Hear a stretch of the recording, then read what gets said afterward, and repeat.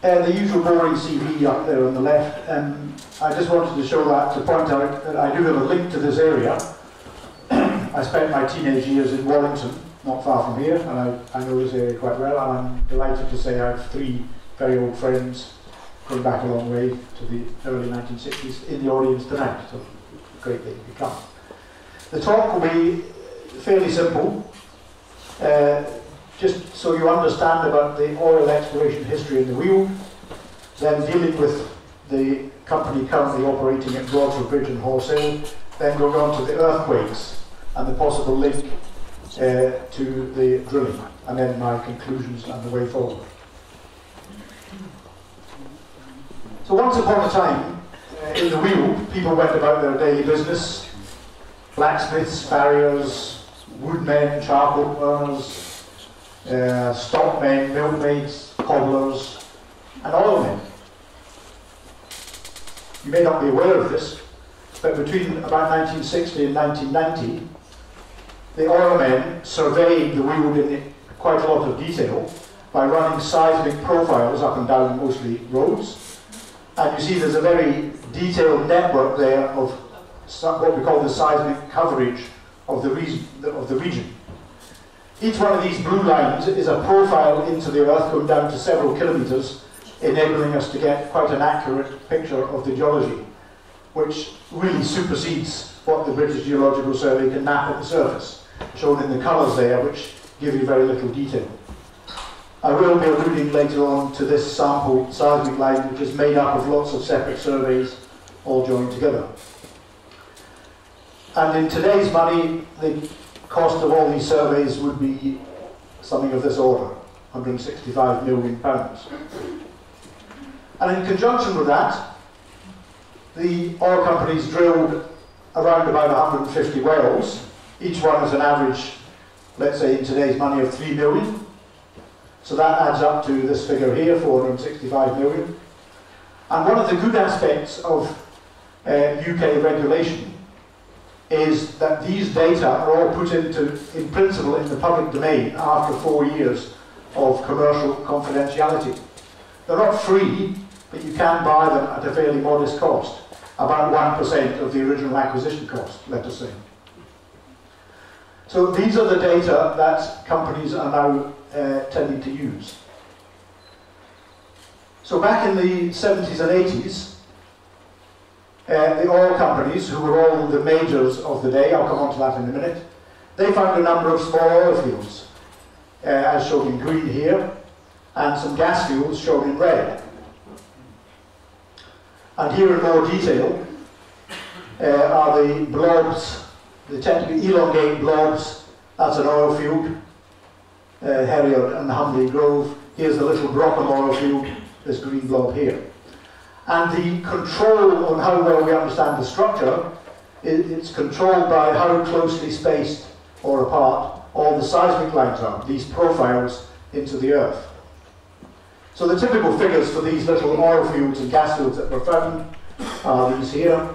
They were defined by these seismic lines, which are all two-dimensional. That is, it's along and down. It's not they don't indicate a volume of rock. Then the drilling that was done in those days up to the 1980s was either straight vertical wells or slightly deviated. What has happened since then is the advent of horizontal drilling from the 1980s and onwards.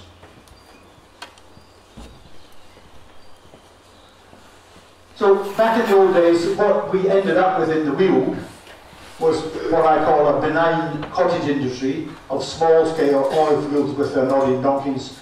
And technically, I have no problem with that. It was all fine, and the companies, they may or may not be honest once you know how they operate, but they were certainly generally technically competent. But since then, in the last 10 years or so, there's been a new phase of exploration all over England, starting with this so-called fracking revolution, but I'm not going to mention this F word anymore tonight. But down here in the Weald, there was the most amazing discovery by a little startup, which is currently 4 years old. It's a financial instrument, basically, It has no prior UK oil experience. But what they announced was, you know, the so-called Gatwick Gusher, this huge discovery just north of Gatwick Airport at Horse Hill. And for some reason, I don't understand how, but for some reason all these major companies, these are familiar names, they have overlooked this. It is amazing, isn't it? And not only that, they estimated at the time in 2014, 2015, this huge oil province under the Weald could be 3 times the size of the whole North Sea. It's absolutely astonishing. However, I consider these companies who are now operating, and there's a list of them down on the left, Argas, Dart, Ineos, Quadrilla, Celtic Energy, who've now gone, UCOG, what we're talking about tonight, and Angus Energy. They're all cowboys, not in the sense of Tex Ritter or the Lone Ranger, but in the sense of your cowboy builders.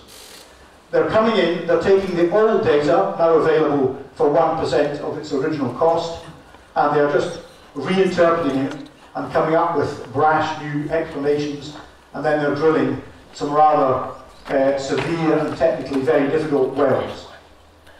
So I've made up a list, I won't go into in detail tonight, of the incompetence of these companies, and also if they've had misleading behaviour. Here's the list of my comments. I will only be commenting tonight on UCOG, the one shown in blue here. So I have good reason for calling these companies cowboy companies. They are technically incompetent, and in many cases they are rather dishonest.